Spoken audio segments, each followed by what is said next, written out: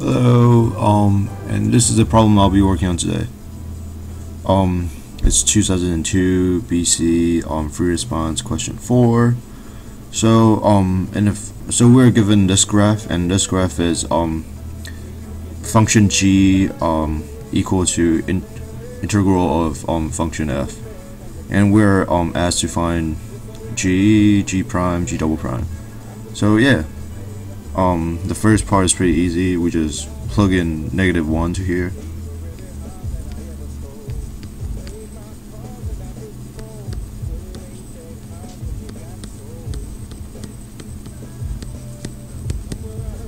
Since we can't redo from 0 to -1 because I don't know, we're going negative direction, so we can just flip this and put a negative sign in front. So it'll be from -1 to 0. And yeah, so Sam ft dt. And if we just look at the graph, we can tell from -1 to 0. We're trying to look for the area. Oh yeah. So the area, we know the height is 3 and times 1 since it's the width, and divided by 2. And yeah, it equals -3/2.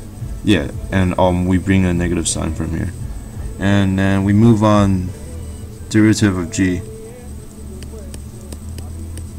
And when we take derivative of both sides, it will just equal to ft, which is pretty easy.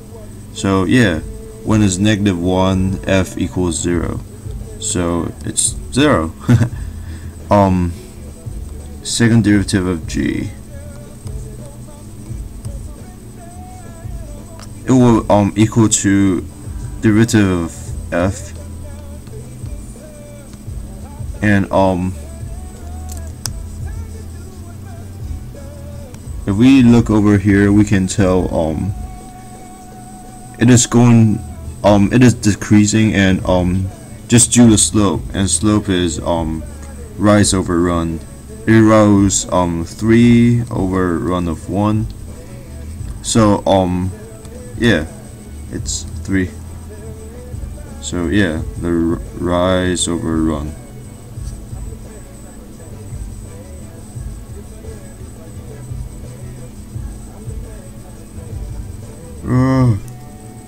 Alright, there you go.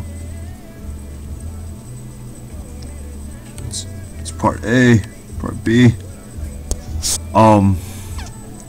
For what values of x in the open interval is g increasing? So yeah, so we find which part of g is increasing. So how to do this? Oh yeah, it's not that hard. Just look at the graph. Since oops, from this equation we can tell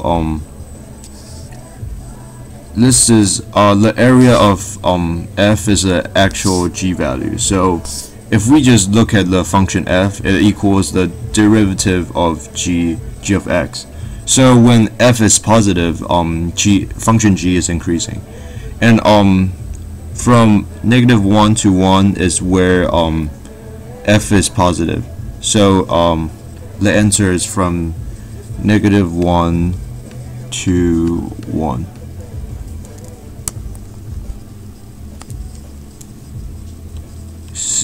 Let's see. For what values of x in open interval -2 to 2 is a graph of g concave down?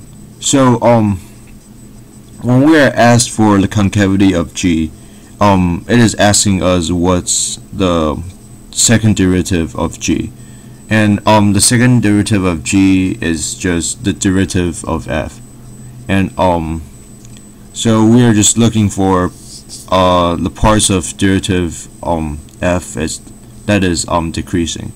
So the slope of this part is going up, which is positive, and the line over here is going down, which is negative. So we can tell it's from 0 to 2.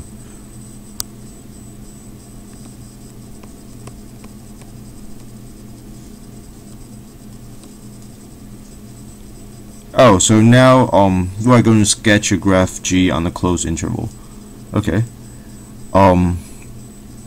So from the graph, just remember we're looking at the derivative graph, and yeah, so let's sketch it. So we don't really know the C value, so we don't know where function G starts, but I'll just assume it's 0. So when it's -2, the function G is decreasing, so it will be curving down, and and when we hit 1, it should have a local minimum because the derivative is 0, so it stopped decreasing, and then it become positive again. So yeah, and we also know that the areas over here and here, this part and this part is equal, which means function G goes back to the same point, the same y value, and then for the next part it's increasing again, and then when it hits 1, it's a local maximum, yeah, because the derivative is 0, and then it goes down again. And for the same reason that this area and this area is the same, we also know it goes back to the same y value. And yeah, that's it.